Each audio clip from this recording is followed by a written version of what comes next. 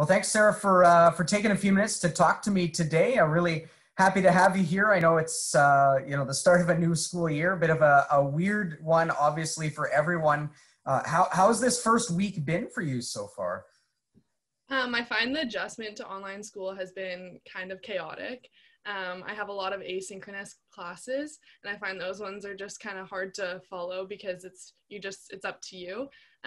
As far as the lectures that have been live, I find them kind of awkward, but I think it's just everyone getting used to, and nobody wants to really participate yet.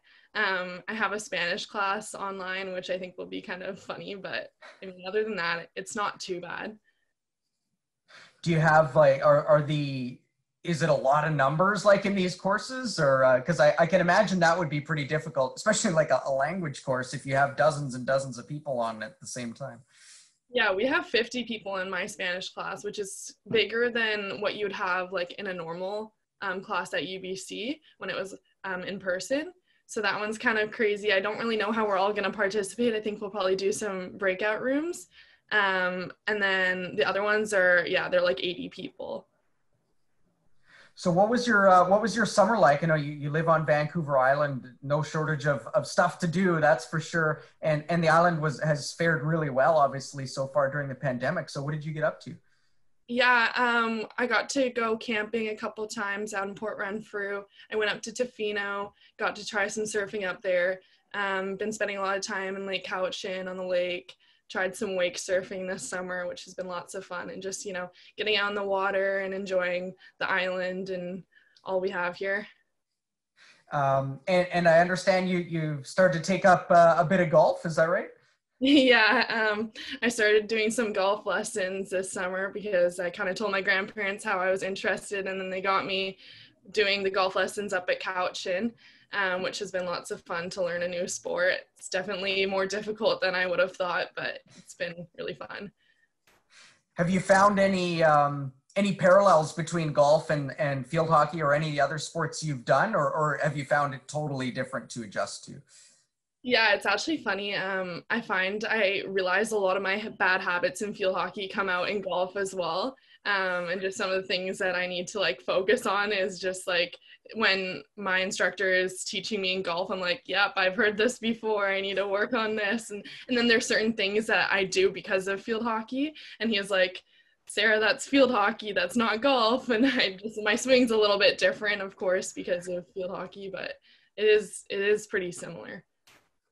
Do you think that learning a new sport will actually benefit you in field hockey as well? As I know, I hear a lot of other athletes, when they start taking up something different, it's a different set of skills, but in a way it can kind of complement what you already have. Yeah, I definitely think so. I think just like the whole the softness of golf and just how it's not, I find I tense up a lot in field hockey, and then just like the swing and the follow through, it is all very similar in that way.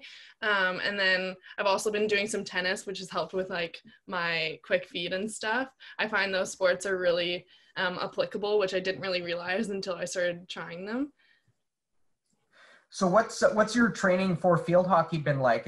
So you're at home and a lot of your teammates are at home, some are on campus, but what have you been able to do in terms of keeping training during the summer and now that the fall is here as well?